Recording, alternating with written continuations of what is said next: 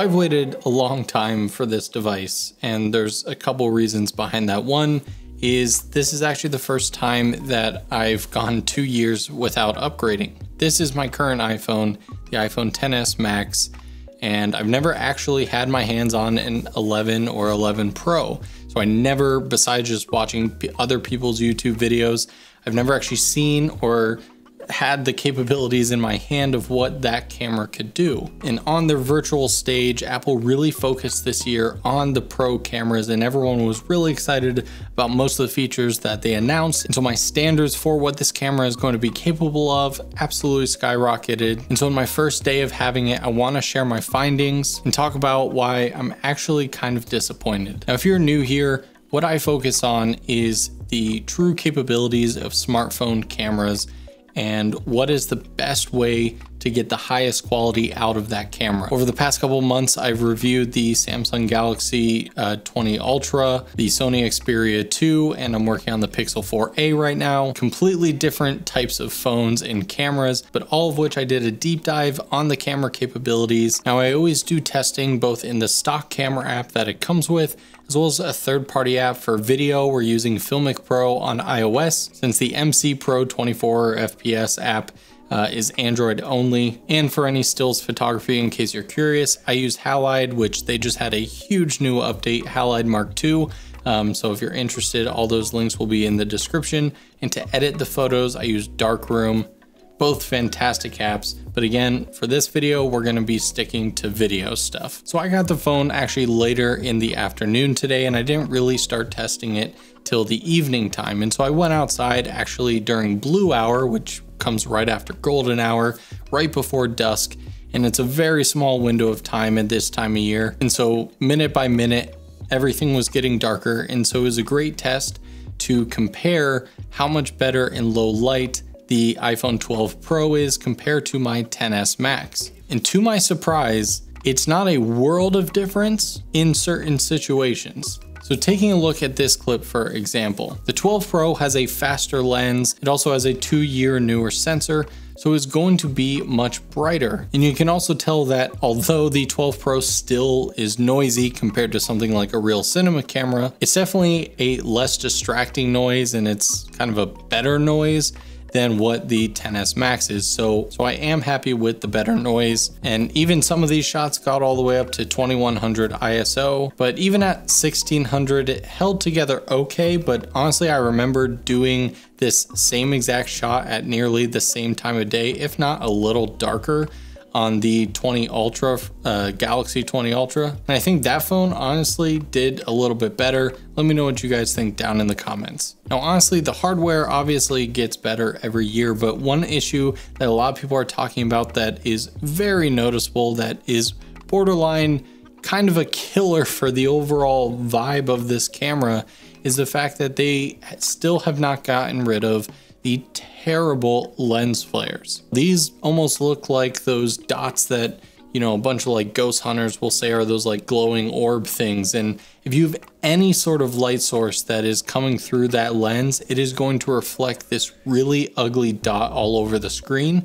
And if you're in a city at night taking video, you're just gonna have like a million dots everywhere. Every time a car moves, every time you move past a street light. Honestly, I'll say that is the biggest con to the hardware of this phone. As with every phone that exists nowadays, all 3 cameras that are on this phone are completely different sensors and have completely different capabilities. Since again, we're talking about low light situations right here, the ultra wide lens is basically unusable.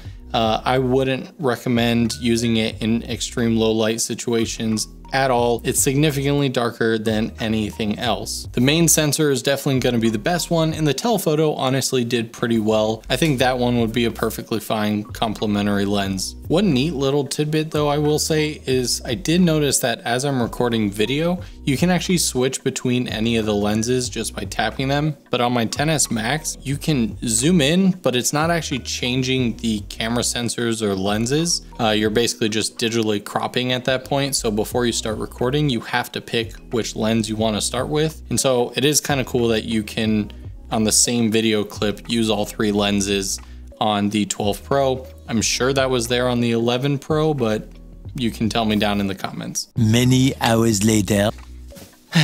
All right, so I literally just got back inside, did a bunch of shooting today, playing around with the 12 Pro. And by the way, before we get into the daylight exterior footage, I gotta say I thought I'd use this case a lot more, but as you see in the B-roll, I took it off for most of the shots because like most of their silicone whatever cases, it collects dust and everything in your pockets like crazy, so not a big fan of these cases.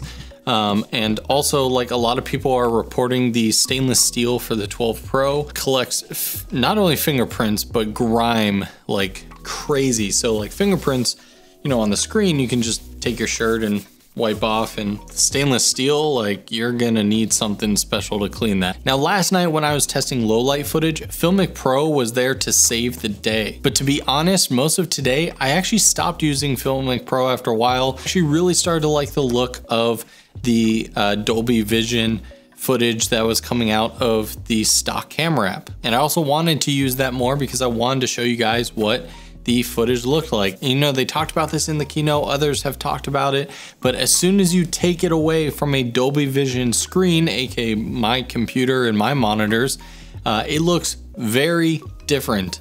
It looks undersaturated and it doesn't look anything like what you shot and when you play back on the phone itself. If you're like most people, which again they talked about in the keynote, who take videos on their phone and just look at them on their phone again, then you're gonna be just fine and it's gonna look exactly the way you shot it.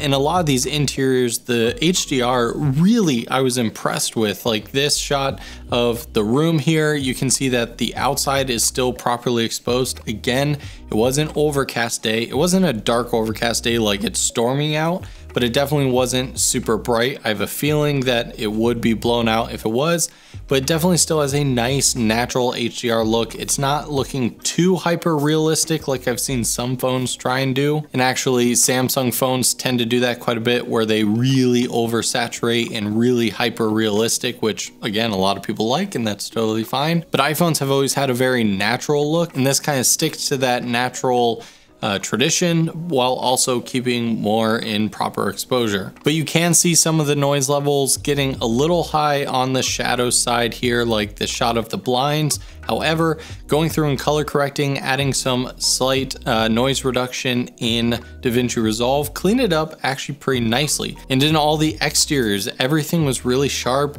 relatively no noise. It still has a digital look, so I'd recommend even softening it up a little bit, but there is no log profile in the stock camera app. So when you look at the scopes here, everything is gonna be top to bottom stretched as much as possible.